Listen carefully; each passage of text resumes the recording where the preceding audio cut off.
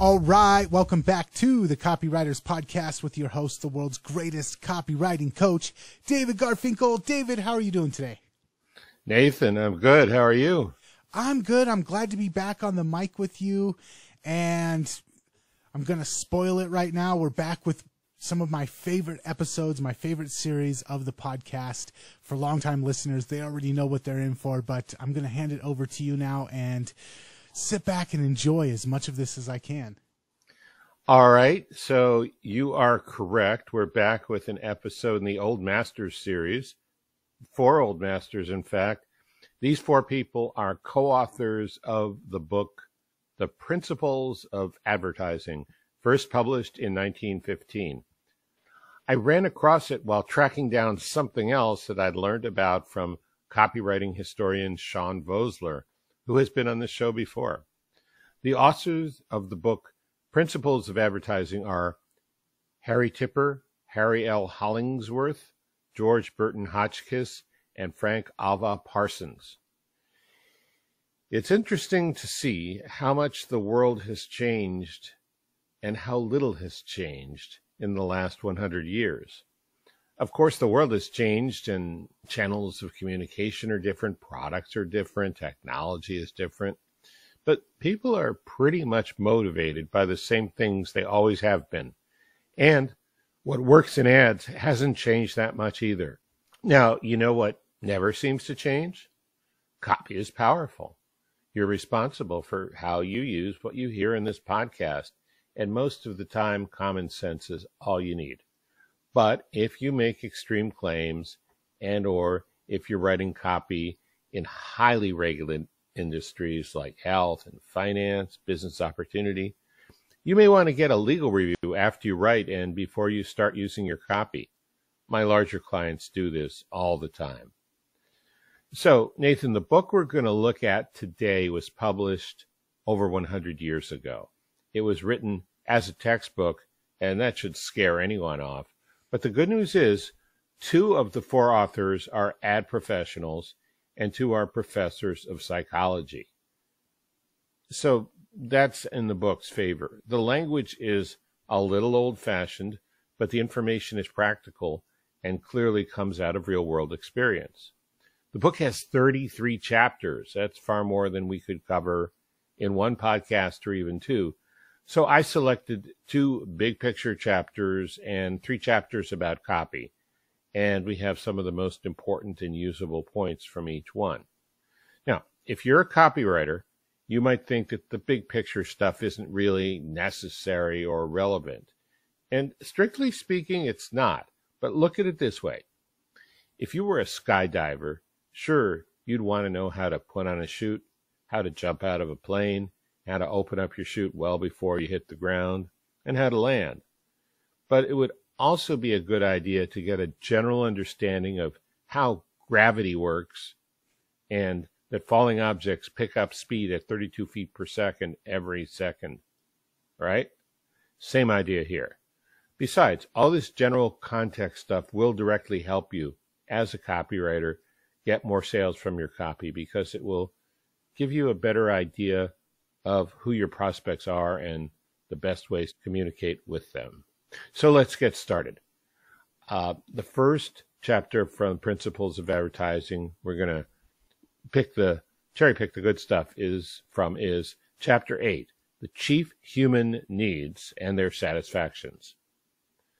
The book goes all the way back to the days when men and women lived in caves and looks at how instinct developed. It says, out of the elementary instincts of fear and curiosity developed vague tendencies of worship and reverence. With the growth of family and tribal relationships came instincts of loyalty, honor, obedience, and sympathy. Out of the instinct for health rose cleanliness. Thus, simple animal instincts gradually became overlaid with the results of training, habit, and custom, and the desires, needs, and cravings of each individual were infinitely multiplied, the book concludes. Now, it's easy to fall into the trap of waving all this stuff off as evolutionary psychology, 1915 edition. but it's actually really useful for a copywriter or any other marketer because it points out, or if you already know this, it reaffirms that human desires are pretty primal in nature, no matter how so-called sophisticated you think your market is. It also reminds us that things don't change much among humans at the emotional or behavioral levels. There were jerks in the days when men and women lived in caves, and there are jerks today. There were kind people then, and there are kind people now. It's really tempting to get drunk on the idea that we are evolving as a species. Well, we're not like iPhones. Our operating systems don't change that fast or that much. The book says that all the pains we take as humans to set ourselves apart from other humans is just a version of what we've been doing since the beginning of time. These days we create our identities and our memberships in different tribes with, and I quote from the book, ideals of style, fashion, prestige, exclusiveness, propriety, etiquette, and all the vagaries of the leisure class and the dilettante. It's pretty high-level stuff, but it brings home an important point. You've got to understand human nature at a basic level if you want to write copy that reaches people. So the book goes on to list 24 instincts and matches each one up with a particular kind of behavior. We'll put the link for the book in the show notes if you're interested. The book's available free as a download PDF from Google Books because it's out of copyright now. Here are 3 of those 24 instincts, just to give you an idea. Curiosity, to examine novel objects for which ready-made protective responses are felt to exist. Explorative and investigative conduct. Constructiveness, to build, create, invent, and construct for the sheer pleasure of manipulation and success. Sympathy, to aid unfortunates, especially those who suffer in the way that we have suffered. Before we jump into it, I just kind of want to emphasize what you started off the show with, which is a lot of this stuff is ingrained in us. It's the way we were 100 years ago. It was the way we were 1,000 years ago. It's the way we are today. And absent some sort of like human-machine interface where they're able to change the way we are, I think this is going to continue to be relevant hundreds of years into the future. Yeah, I think so too. So chapter 10, securing and holding attention. Now, I heard what I'm about to tell you from an A-list copywriter recently as a matter of great urgency from him. But what I'm about to tell you is from a book that's 100 years old.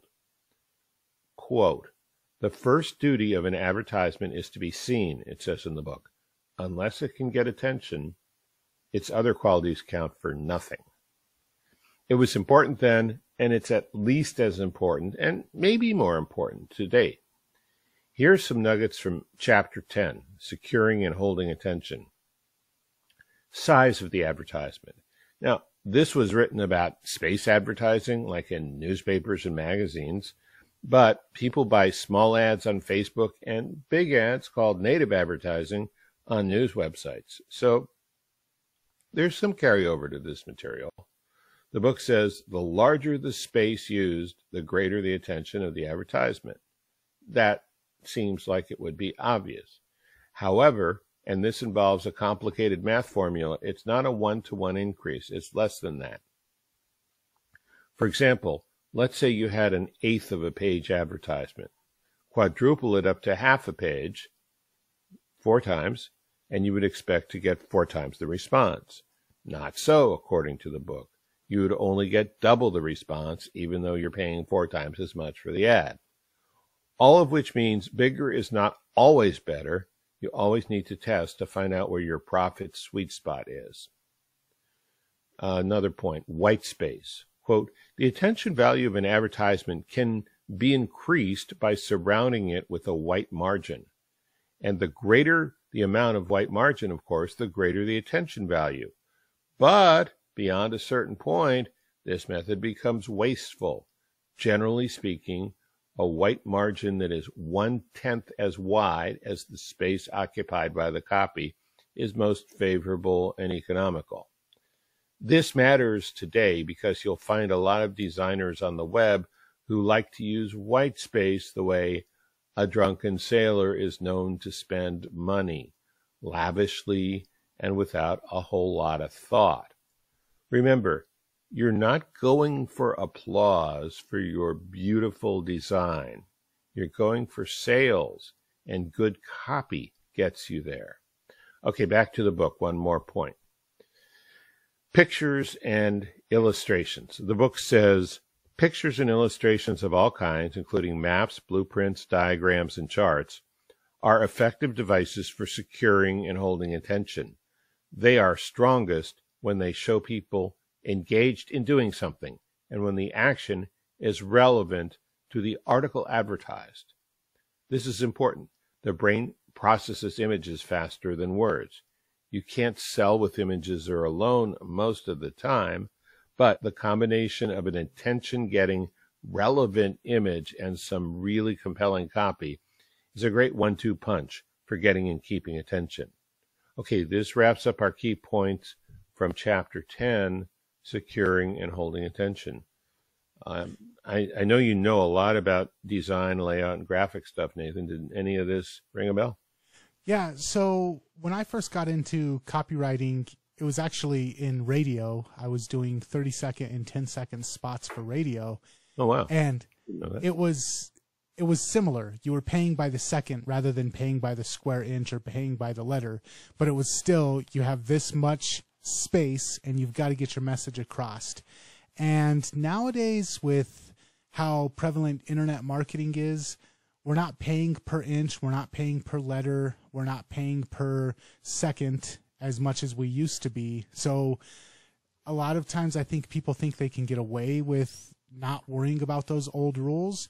But when it comes to efficiency, when it comes to editing your copy and making sure that if it doesn't need to be there, it's not there, it's still just as important, because even though you don't pay per inch, you're still paying for attention. And if you are doing what you said, the drunken sailor, lavishly using white space and using copy that doesn't need to be there, you're going to end up sacrificing the attention of your reader or the attention of your viewer. So even though it's not as costly on the front end, it's still as costly on the back end when we're actually paying for it, with the chance of losing someone's attention. Yeah, that's really good. It transitions perfectly into the next chapter and what that's about, Chapter 14, the nature and purpose of advertising copy. And the reason it does is because you are, I think, underneath what you're saying is, what is the purpose of the ad? Why is it there? What are you trying to do with it? And that's what we're going to get into next. So Chapter 14, the nature and purpose of advertising copy. Okay, from here on in, we get into what we came for, copy itself.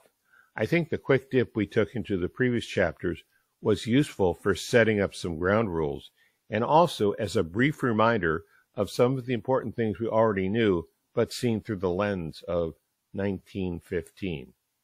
Now, I love this next point, especially the last word.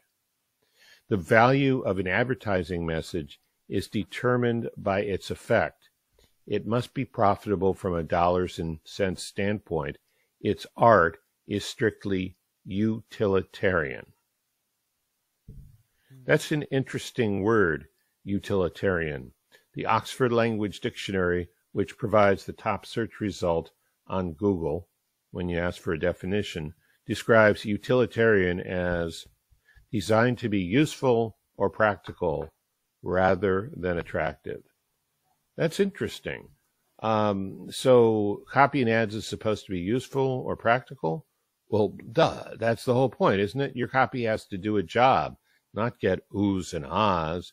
We're looking for results, not for applause. On this point, the book adds, that just so there can be no misunderstanding, advertising copy must always influence action, either directly by leading to an order or inquiry, or indirectly by building goodwill. A key point to remember, you're trying to convince your prospect to do something, probably a good idea to decide what action you want them to take before you start writing your copy. The book takes it further by getting into the motivation of the copywriter. It says, the writer of advertising English must be less concerned with expression than impression. He cannot be satisfied to have his writing be merely technically correct, or merely instructive, or merely amusing. It must also get across. This, of course, gets right to the heart of so much content writing today that people try to pass off as copywriting, but it doesn't get across. How do you fix the problem? The book says that the writing, and I quote, must not only get his attention, but it must be so clear and interesting that he will read it, understand it, and in due time act upon it. The task of amusing or instructing a man is simple compared to the task of molding his conduct and directing his action. These latter purposes are the ultimate aims of advertising copy. A lot to take in there. First of all, it's old-fashioned, both the language and the underlying assumption that all the people writing and reading advertising are men, even though more than 50% of the people in the world are female. Just wanted to acknowledge that. What's just as important, and maybe more important for an advertiser and a copywriter, is that copy is harder to write because it's easier to amuse people than to persuade them to take action. We'll talk about a couple major ways to persuade them to take action in just a little bit. One more thing first, though. The book talks about economy in the sense of using as few words as possible to get the job done. Not like short copy necessarily, but like writing in a very lean, muscular way. The book says, to be most efficient, copy should economize the reader's attention and should impress him forcibly. Translation, no flabby or wimpy copy. Make it tight and strong. If this is hard for you, one solution is to plan an extra editing session where all you do is take out as many words as possible, shorten sentences, and look for ways to use smaller words. That's certainly a good start. Finally, the book says, every word in the copy should be a necessary part of the message. It should also be a word that is familiar to the reader and does not, by its strangeness, lead him to pause in his progress. So, Nathan, what do you think about all that? It reminds me of one of the things that you first taught me when we started working together, which was copy should be like a greased slide. Anytime that there's a confusing word, anytime that there's a confusing concept, anytime that there's something that might lead the reader to say, I'm going to go look that up on Google real quick. That's like a speed bump that has the ability to knock somebody off of the slide, and we want to make sure that we have a smooth, greased slide from top to bottom so they never have the opportunity to bump off of the sales copy and they just go right through it the way that we want them. That's great. Yep, that's exactly right. And that's great because it comes from you. Well, it's a great rendition of you doing me. Okay. Or number 4 is chapter 16, which is Reason Why Copy. This book came out in 2015 and then again in 2020. So one way or another, within 10 or 15 years of when Johnny Kennedy introduced the term reason why copy or reason why advertising. And he introduced that idea to the world maybe around 1910, 1906, 1910. This chapter makes a sharp distinction between reason why copy and what authors call human interest copy. Reason why copy, of course, is factual and logical. They point out human interest copy is more emotional and sensory, they say. So here's a point from the book you can take to the bank. reason why copy has a larger field of usefulness than human interest. Competitive conditions are such that it is often not enough for the advertiser to create a desire for his type of product. The response he needs is a deliberate choice of his particular product. Think about that. It's so true today. A phrase that comes up is tech specs. Even if you are not a technical person at all, with reason why copy, it may all boil down to tech specs. Listen, the distinction between two closely similar articles is often one that can be perceived by the mind only. The pleasure of riding in an automobile is much the same, but no two makes of car are precisely alike. The price, appearance, power, cost of upkeep, and many other considerations lead to a man's choice of one particular make among many in the market. From this point of view, price, appearance, and power are all technical specifications, or tech specs. Quite different than, and I'm just suggesting this is a tagline here, ride in our new Marmot SUV and it feels like your butt is floating on a mattress of soap bubbles. That's pretty emotional and sensory, and these days it's probably not enough. The book says, all reason why copy should be based upon evidence, either stated and implied, preferably stated, and evidence is of three main types: tests and guarantees, testimony, facts and figures. All of this is relatively well known these days. At the time the book was written, some of these ideas may have been relatively new to copywriters. The book talks about two approaches in structuring reason why copy: an inductive appeal, which starts with one concrete fact or bit of evidence, and from this reasons to a general assertion or conclusion.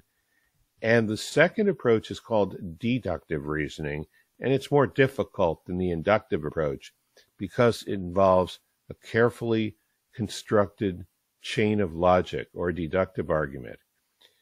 So you kind of start with the conclusion and then you systematically go about proving it. It's very important, the book says, to start with a strong claim that will appeal to the target market and to carefully construct the argument to back it up. While deductive reasoning may be the hardest type of copy to write, it can be the most profitable because it is self-contained. Once you read a good argument, you're done. You know, you may need to be reassured or objections overcome, but basically that can make the sale by itself. So the whole carefully constructed argument will go further to convince skeptical and unfamiliar prospects than any other kind of copy. So does that give you some new insights or perspectives about reason why copy, Nathan? It makes me think about one of the clients that I have right now. We sell to retailers and we also sell to individuals. And when it comes to selling to the retailers, doing the B2B side of the copy is always a lot more reason why focused, and selling to the customers is a little bit more personal interest focused. So I think that depending on who your market is, the clearest differentiator that I can think of is, are they B2B or are they B2C pieces of copy? But even inside of both of them, knowing who you're writing to and knowing which one is going to be more persuasive to them is important. And I always try to use a little mix of both, but definitely on who I'm writing to determines whether I lean more to one side or more to the other. Yeah, so for a B2B, you might have like 80% reason why and 20% human interest. For consumer, you might have 80% human interest and 20% reason why. That makes sense. And yeah, that's true to my experience as well. All right, so let's talk about that other kind of copy, human interest copy, from chapter 17. The book says human interest or short circuit copy makes its chief appeal to the sense or the emotions of the reader. Response to it is instinctive rather than reasoned, and consequently depends largely upon suggestion, very little on deliberation. This is vitally important. Maybe as copywriters, we think we know how people will respond to a word, a phrase, or an image, but that smug confidence can backfire. The authors point out an ad campaign for men's suits that failed because of an association the marketers didn't realize until it was too late. The headline for tailored clothing made the point that the clothing should be individual for each person, since everybody's unique. The headline was, "Down to your thumbprint." What they didn't think about was that when someone is arrested and booked at a police station, they get their thumbprint taken along with the rest of their prints. A lot of the public thought that, though, and avoided tailored suits like they were the orange jumpsuits of 2021, because, it wasn't cool to be a gangsta in 1915. And that's the biggest part of the problem with human interest copy. As the book says, the writer must constantly be on guard against elements in display or copy that will distract the reader from the idea to be conveyed or associate some unpleasant idea with it. One more thing about truly sensual copy. The simplest, though by no means the easiest, of human interest appeals is the direct appeal to the senses. This almost always involves the use of illustration, the book says.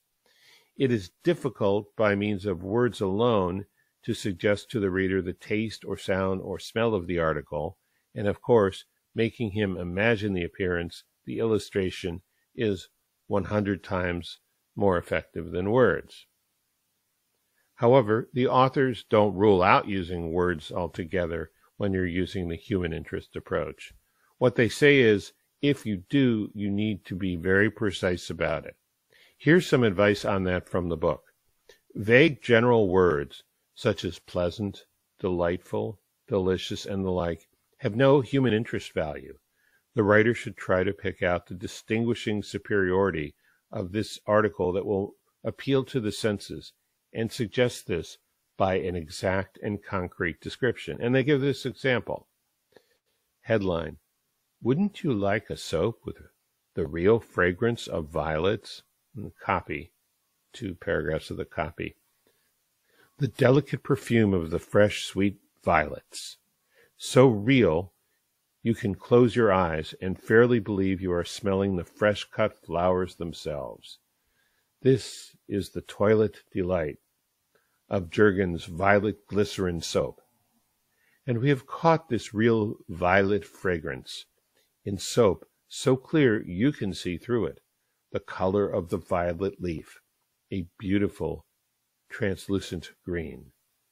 Not bad for a soap ad, huh?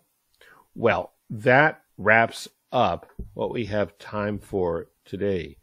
Before I recap, any thoughts? That last one, I think, is one of the most difficult ones, because it's really easy when you're going through that in your editing process. It's really easy to psych yourself out, or to, especially when it comes to like associations people might make, that they might draw.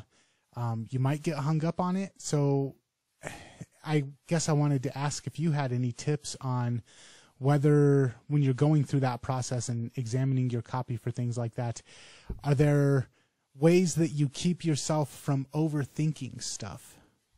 It's a good question. I mean, I think the way to keep from overthinking is to engage with other people.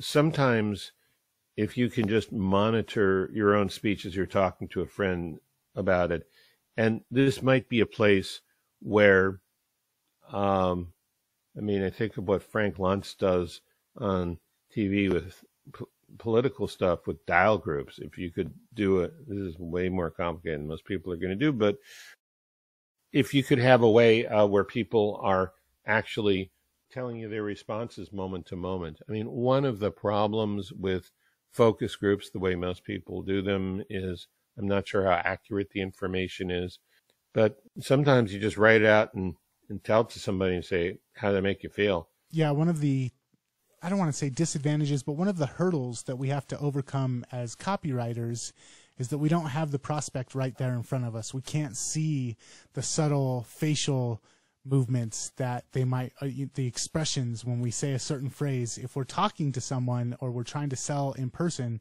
we can see how a phrase affects the person. We can see the facial movements that they make. We can see the reactions to things, and we don't have that with copy. So it's one of those things where, as a copywriter, it's I don't want to say it's a disadvantage, but it's definitely a hurdle that we have to overcome that other salespeople might not have such difficulty with, and just one thing to be conscious of. Yeah. And the other thing is just be aware of when you're using very emotional or sensual words, and you may want to A/B split test. That's easier to do on the internet than it used to be in the old days of print. So it's one of those very high roller things. It's very high risk on the upside, but it can be very high risk on the downside too.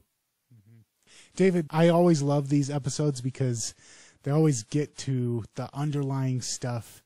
With so many bright, shiny objects out there with copywriting these days, these episodes get down to the meat and potatoes of copywriting. That's why I think I love these episodes so much. So thank you for putting this one together.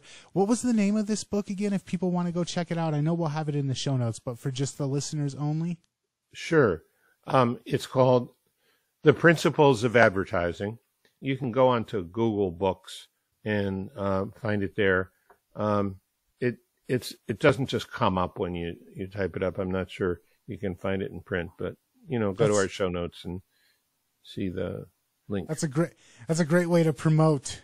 Head on over to copywriterspodcast.com, find the episode there, and then click through on the show notes. Much easier way. And while you're there, make sure that you're subscribed to the podcast as well. And until next time, David, thank you very much, man, and we'll catch you later. Catch you later.